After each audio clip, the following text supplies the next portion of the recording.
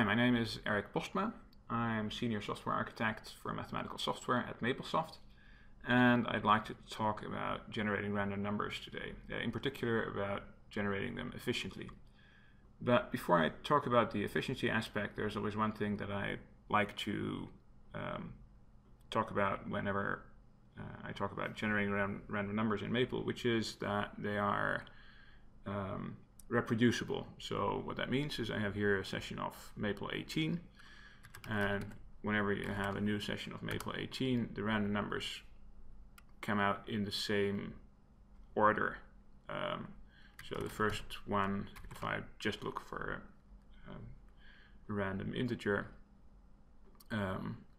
will be about 3 times 10 to the 11, and then there's this number here as the second one. And if I now restart the Maple kernel and I ask for random numbers again, I will get the same numbers in this order. The reason that this happens is that it's very easy if you're developing a piece of software or a simulation or anything like that to have the numbers be predictable, because if you run into any sort of problem, you know how to reproduce the problem. And if the random numbers are not predictable, then you don't get that. It can be very hard to reconstruct the issue that you've just found. Now, of course, there are also situations where you really want numbers that are different, and in that case, what you can do is use the randomize command. So you can give it an argument, in which case you set the random state to something, but if you don't give an argument, then the random state is derived from the clock. And now if I do rand, I get a different number. Okay, so now that we have that out of the way, I'd like to talk about how to generate combinatorial or algebraic values. So Maple has a package called random tools. Let's load that. Random tools. And it contains some commands that make that easier. In particular, the most relevant one is the generate command. So what you can do is you can call generate, and you tell it what type of random object you're interested in. And this type of random object is called a flavor in the documentation. So, for example, there exists an integer flavor. So we can say we're interested in generating an integer, and maybe from the range -10 to 10. And we get 7. Wonderful. So that's great, but it's not super interesting. I mean, what makes this powerful is that you can compose multiple of these flavors into what the documentation calls a structured flavor. So let's look up that documentation.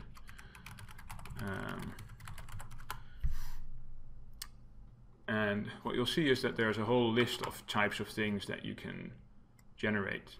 So particular, for example, you can say I want a list of some number of elements of a particular flavor, and etc., etc.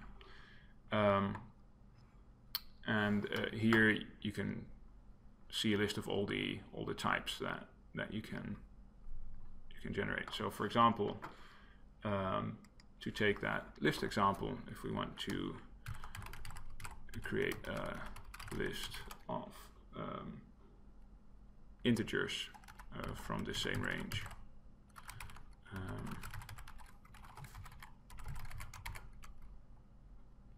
and say of 5 such elements, and we can do that with this command. So here we have a list of 5 random integers between -10 and 10. So this is, by the way, a concept that we have in other areas of Maple as well. We have structured types and structured verifications, and there are help pages for those as well. So to continue with the random numbers, here's another example. So you can generate, for example, a polynomial.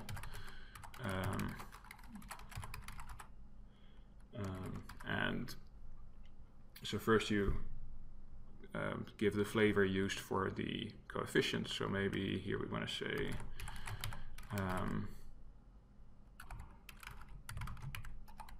each coefficient can be either A or B or C, and then you give the variable and you can tell it what the degree is.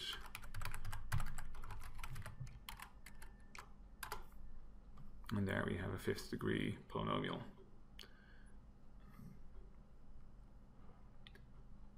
So there's one wonderful feature for the generate command that is a little underdocumented maybe, which is the make proc option. And what you do with that is, if you want to frequently generate some random structures according to a single flavor, then you can use the make proc option to make a procedure and call that a number of times. And that saves a lot of pre-processing that Maple would do otherwise. So, for example, suppose we want to generate a number of lists, and they all have one integer chosen uniformly between -10 and 0, and one integer chosen uniformly between 0 and 10. So we can generate one such list as follows. We say generate integer range equals -10 to 0, and integer range equals 0 to 10.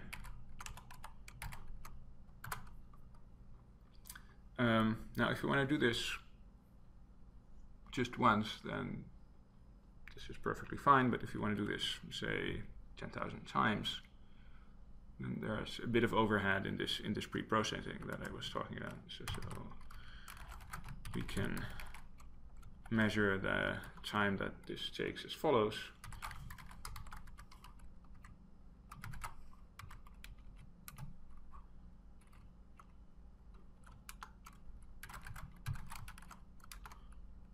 And now we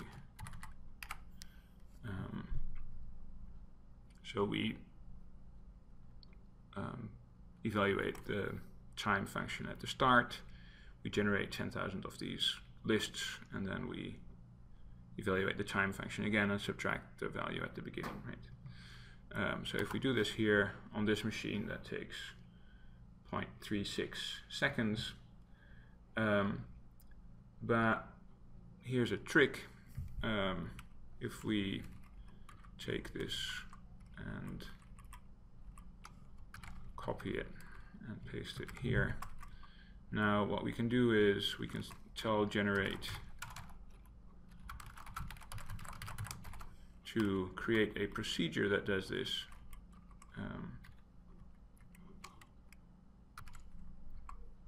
As follows.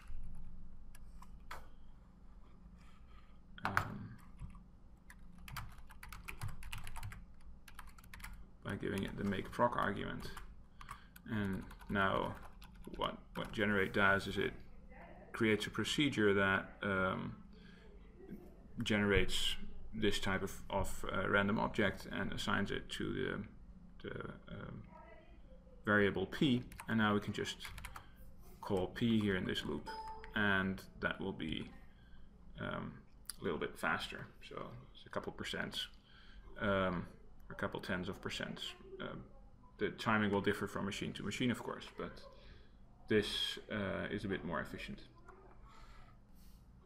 However, as we'll see in a little bit, these methods are great for convenience, but they're not particularly efficient. The best code for generating pseudo-random numbers is in the statistics package. And in particular, the sample command does that. So let's load the statistics package. And now the sample command, you specify a probability distribution or a random variable and the requested number of values, and then it creates typically a vector and fills it with the generated numbers. So if we want to generate normally distributed random numbers, we can do that like this. Maybe we'll take 3, and here we have 3 normal, standard normal random numbers. Now a neat trick here is that if you have a random variable, you can generate samples of functions of that variable. So what I mean by that is if you say I have maybe a standard normal random variable, and now I can say I'm going to take a sample of z squared of 1,000 points. So what this does is it takes a sample for z and it squares all the entries, right? That's pretty clear. So if we create a histogram of this sample, we'll see that it matches very well the distribution for a chi-squared distribution. So in particular, we take this plot and we also show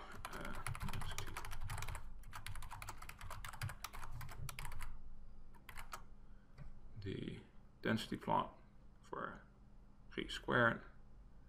We will see that they match very well. And that's of course not a coincidence, because this is one way to obtain a chi-squared, a random variable.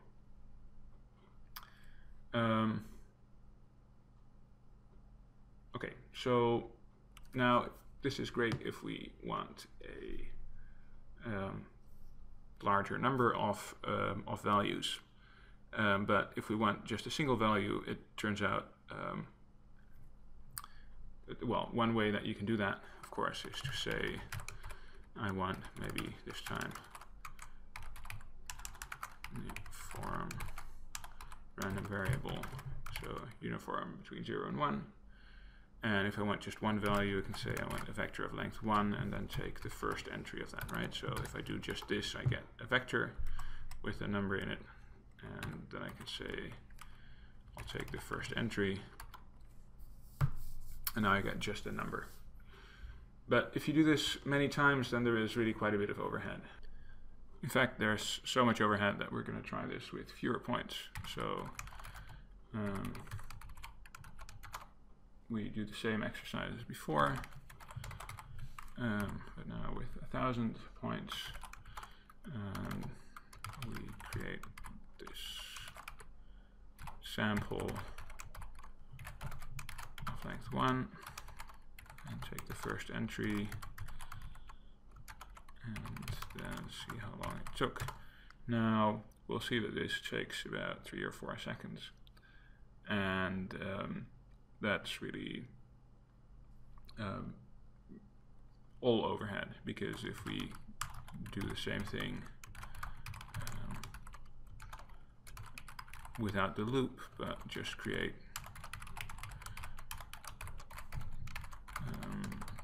a 1,000 entry sample and do that in one step, we'll see that this takes essentially no time at all. So this is all overhead. There is a wonderful way around this. So one obviously is to just create a large sample and use entries from that one by one, but that requires a bit more programming on the user's side. A nicer way is to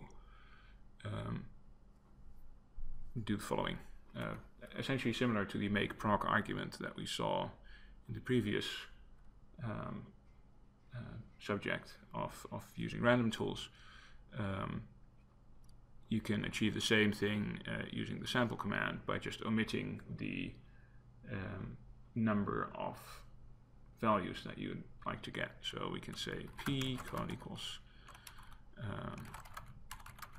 sample uniform 0, 1. And let's again do this in a timed loop.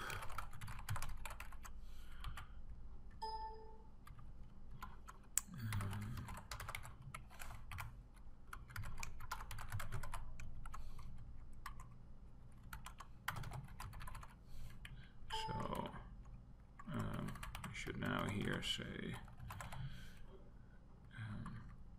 so now here to p we give the size of the sample we want. Once again we get a vector and we take the first entry, and now we see how long it took. So this is much faster. In fact, in this case I'd be happy to do it 10,000 times so that we can get a reasonable time measurement. Okay. So as a final application, let's try and reproduce the 10,000 lists of 2 elements that we saw previously coming from the random tools package.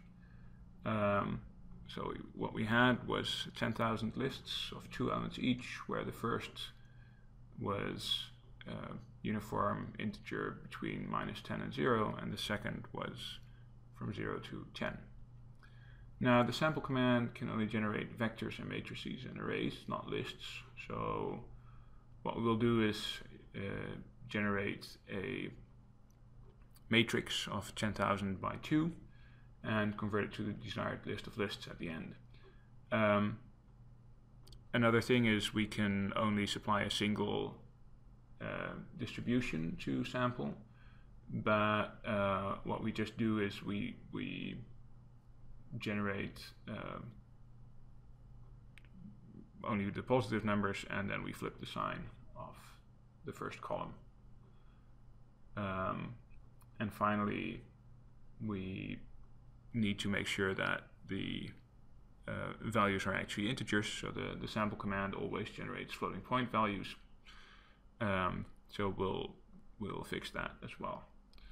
And this whole exercise is also to be timed so that we can compare it to the previous approach. So here is what we do.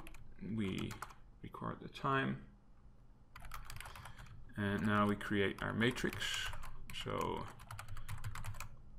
we used the uniform distribution before. In this case, we want to use the discrete uniform distribution, which generates integer values, albeit that they are represented as floats. But they do not have a fractional part, so they are. Okay, so now we flip the sign of the first column. So we take the first column and we say, we use minus the first column to fill this, and now we convert M to a matrix with